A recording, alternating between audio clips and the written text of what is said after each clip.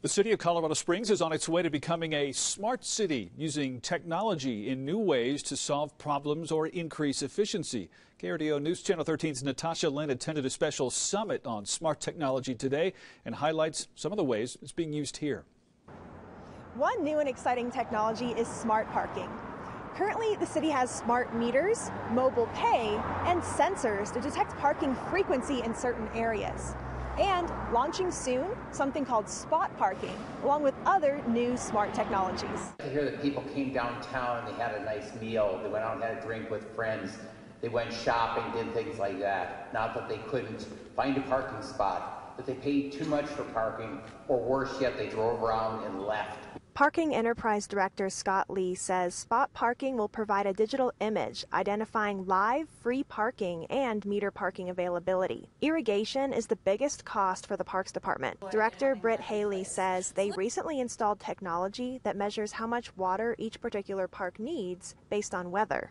We can also measure exactly how much water needs to go on that park.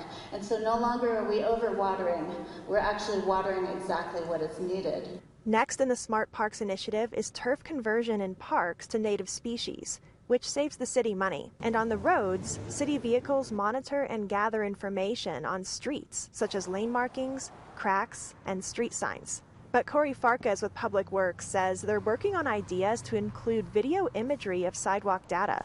The way we're moving ahead now is we're working on concrete, so sidewalk data collection is something that's been very difficult. Obviously, we can't drive this van on the sidewalk, so we're looking into different options. Also, Mountain Metro Transit Services launched an app in May for people to find routes and buy tickets online.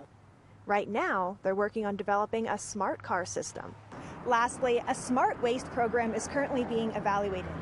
These trash cans have internal sensors which detect when they're full, eliminating the need for employees to come and check them and empty them before they're ready. There's currently 30 of these downtown with a goal to expand to the entire city. Reporting in downtown Colorado Springs, I'm Natasha Lynn for KRDO News Channel 13.